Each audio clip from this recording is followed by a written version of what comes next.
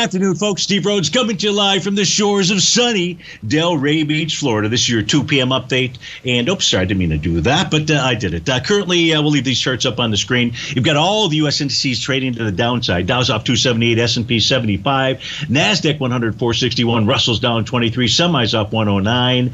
You've got the spot politics, which is up 8 7/10% to the upside. You want to watch that one-day rate of change come day's end. If it's above plus 10%, expect and anticipate some type of at least bounce, perhaps a bottom. But what we're going to do, normally we go take a look at the indice charts out here. I thought what we'd do is go take a look at some of the sectors inside the S&P 500, what the index ETF charts are telling us. And that's what you've got up on our screen. So we've got a pullback going on inside of the Qs. They've pulled back to test the Qs, the top of its bullish, bearish structure daily profile, and its oscillator and change line.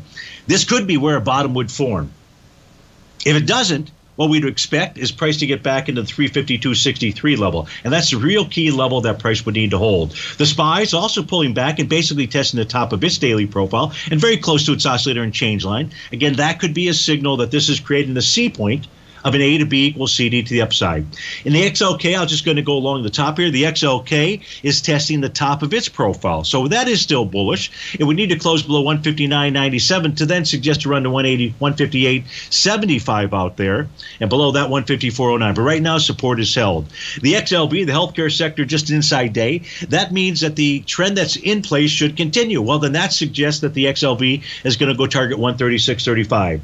The Dow Diamonds, above the top of their daily profile, well above the red oscillator and change line. It's a stronger index or index ETF than the SPYs or the Qs or the Russell 2000. So it may not get all the way back there if, in fact, we see a bottom in the Qs and SPYs. The Russell 2000 also pulling back and testing its oscillator and change line. Now, if it fails to hold this level, then price will get back to the 193.93 area.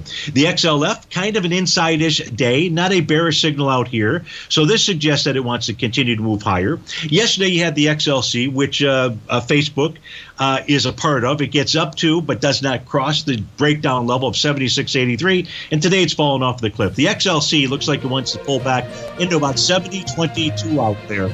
Folks, stay tuned. Your favorite bowler bear, David White's up next. After that, Tom O'Brien will take us on home.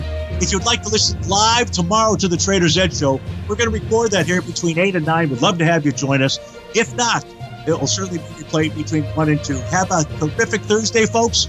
We'll look forward to seeing you on Fantastic Friday.